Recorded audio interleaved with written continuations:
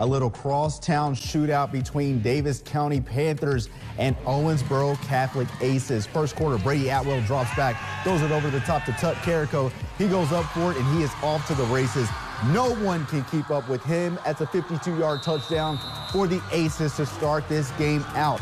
On the other side, Daviess County now with Galen Mazie getting the handoff, but the defense meets him at the line. He is tackled for the loss on the play. Next play, Mazie gets the toss going outside, slices back in, follows some good blocks, picks up a few yards on the play, but they would have to punt.